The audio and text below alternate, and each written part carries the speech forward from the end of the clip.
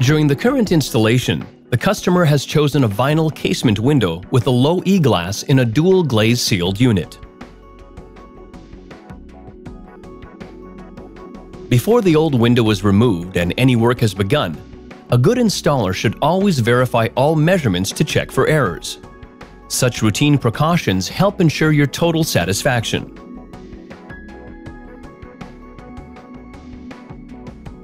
A good installer should carefully remove the old window to avoid damaging the structure and any facing, moldings, etc. that will be reinstalled when they've completed the work. As a rule, we strongly recommend changing the frames of old windows. In fact, the space between the old frame and the wall is seldom completely air and watertight, which may increase heating costs. In addition, removing the old frame is the only way to detect hidden problems such as rot on the rough opening. We only keep old frames when the building is very old or especially difficult to touch up. A good installer should carefully inspect the rough opening to make sure all materials and wall pieces are in good condition. At this stage, necessary repairs can be made to prevent old problems from reoccurring with the new window. The installer should then adjust the opening to ensure effective, durable support for the new window.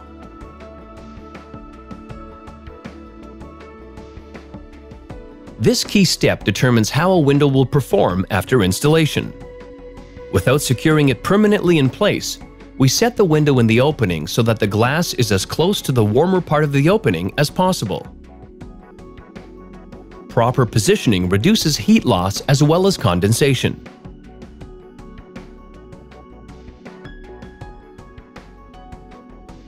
During the securing step, the window must have sufficient play to sustain normal framework movement.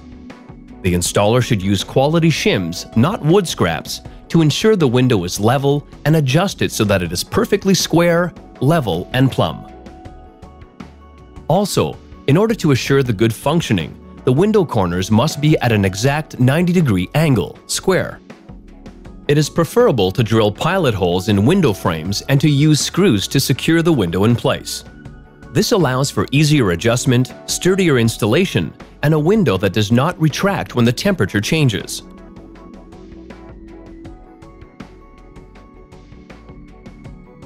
There are several installation methods and products available. Your needs should be analyzed during the first visit in order to determine the most appropriate solution for your home. During the current installation, the customer has decided to install urethane insulation, and this will ensure sufficient airtightness.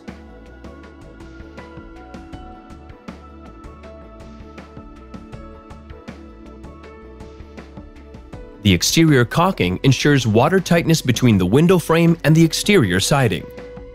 The installer should pay particular attention to the condition of the flashing. The installer should use waterproofing products appropriate for each installation and chosen to sustain the expansion and contraction of the building materials without coming detached. The size of the joint is of paramount importance. Too thin and it lacks adhesion.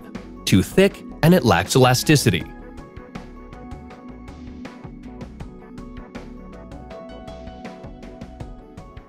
Your specifications and choice of finishes will determine whether the window extension jamb is made of wood or vinyl, as well as the interior casing model and finish.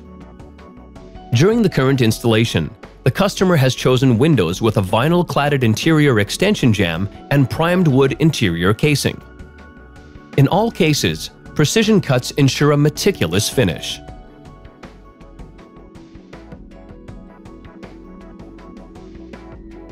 Part of a good installer's commitment is to leave your premises as they were before installation, which means to remove all construction debris and leave the work area clean.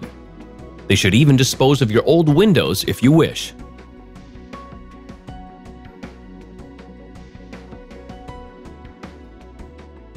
Once the installation is complete, the installer should inspect it with you for your approval. At the same time, he should take the opportunity to explain how the door and window operates, go over warranty coverage, and give advice on how to maintain the product.